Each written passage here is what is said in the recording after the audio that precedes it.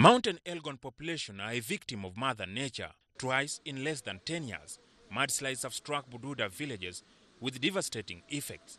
Undisputedly, the disasters are associated with climate change, often blamed on exerted human pressure on environment.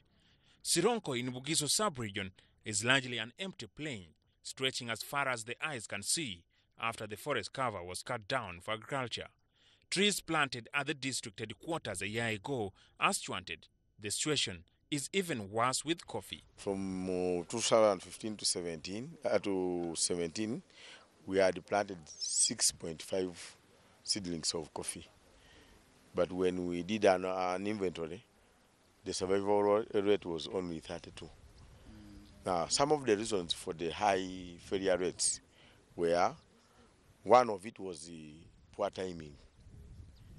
But the other, when we investigated to find out where the higher survival rates were registered, we found out that the main contributing factor is trees planted under shady trees. Nevertheless, coffee plantations are an additional effort to salvage the future through vegetation cover restoration. If we could match the numbers of seedlings with the commensurate shady trees, we would have an impact, both in terms of environmental protection.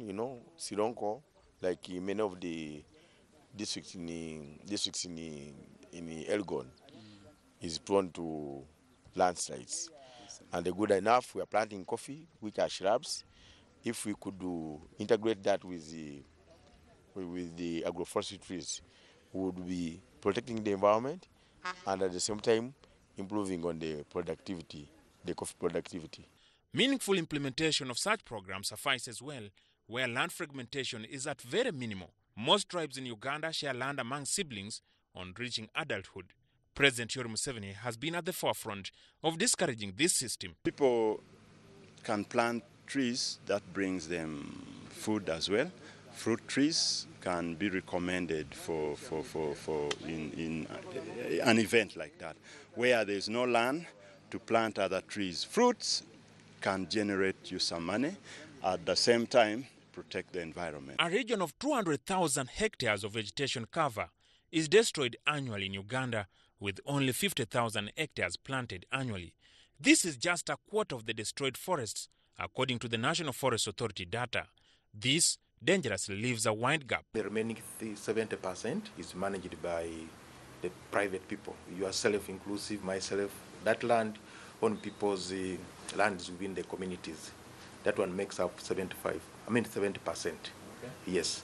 So now, in other words, NFA manages about 15%. Uganda also thought about 15% in terms of area, of the forested areas. Then the rest is within the communities. The provision of the tree shades for coffee and limiting land fragmentation, coupled with other efforts, may immensely help temperature regulation and wetting of the earth's surface, leading to continued flow of streams, filling lakes and rivers, beneficial to Nile Basin countries and the region generally. Onyango Jackson, reporting.